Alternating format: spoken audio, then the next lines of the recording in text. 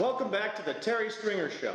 It's time for my favorite segment, Mediocre Mondays. Now for our first guest, struggling singer and songwriter Derek Davis.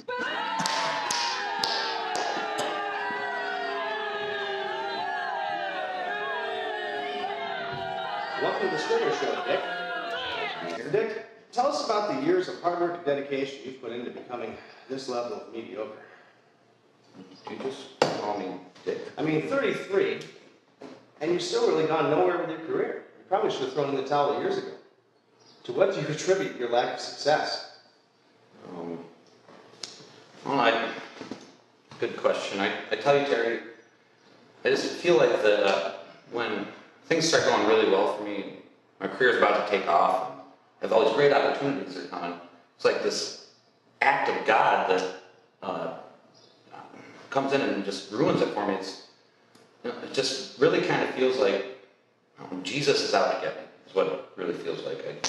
So you're saying Jesus is responsible for your failure? Well, I'm not saying that exactly, but... Boy, Derek, do we have a surprise for you, because backstage right now is our Lord and everybody else's Savior, but yours, Jesus Christ. Thank you. Jesus Christ. Thank you. Yay, my child. Thank you, everybody. No, we're good. Thank you. I'm getting told you. Yeah. Welcome to the show, Jesus. Thank you for having me, my child. You've heard the accusations Dick has made about you sabotaging his career?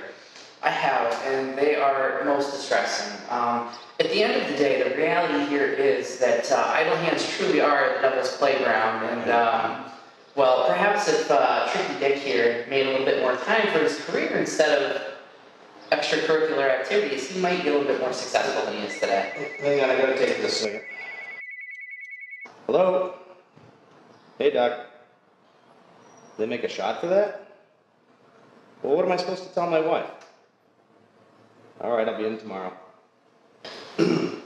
Sorry about that. Anyway, what were you saying, Jesus? Well, the reality here is that I am the way, the truth, and the life. No one comes to rock star status except through me. Well, I've heard a rumor that Jesus likes to help the downtrodden. That is true, Terry. Dick? Derek. Whatever. I say to you, ask and it shall be given to you. Search and ye shall find. Knock and ye shall be of most righteous celebrity status. Dick, are you willing to ask Jesus for his help? Derek. I see a music video, the likes of which your mortal eyes have never known before. I see volleyball and beer and babes and a sea of Derek Davis fans everywhere. Yea. Yea, my child, my Father has spoken to me, and I shall star in your music video. Golly, Jesus, you really do that for little old me? Yea, my child, but I cannot do it alone, for I will need Derek Davis fans everywhere to unite on July 16th at the Nickel Plate Depot for the music event of a lifetime. If you need, and you do, further information about how you can be a part of this endeavor, then you need to go to the Derek Davis Band Facebook page or the Derek Davis Band website, and further information can be obtained there.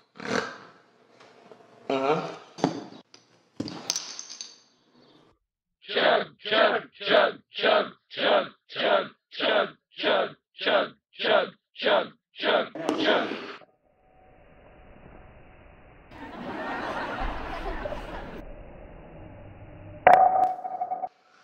Now for my final thought. What have we learned today? I think we've all learned that truly idle hands are the devil's playground. Now, I think we've also learned that the path to redemption is through Jesus Christ. And you could all go a long way towards redemption by showing up to the Nickel Plate Depot on July 16th and showing your support for Derek Davis and Old JC. Yeah, you know it's drinking.